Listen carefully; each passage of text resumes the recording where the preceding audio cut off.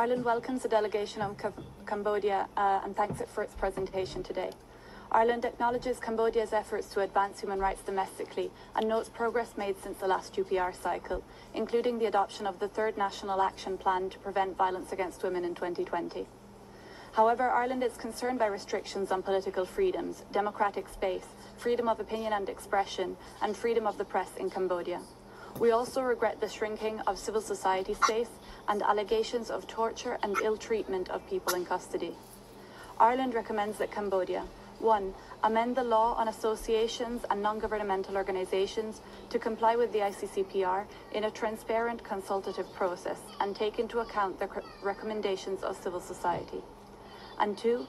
Establish an independent accountability system to resolve land disputes in a fair, inclusive, participatory, time-bound and transparent way. We wish Cambodia every success in this UPR cycle. Thank you. I thank Ireland for your statement and